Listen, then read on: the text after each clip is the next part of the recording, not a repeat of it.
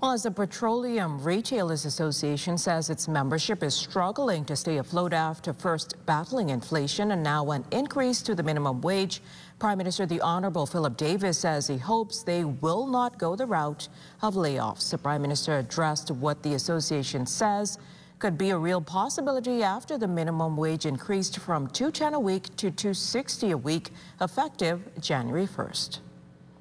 Well, I would hope they would not have to lay off anyone. The economy is growing, it's improving, and in that anticipation, I would expect that the volumes of sales for them would be going up.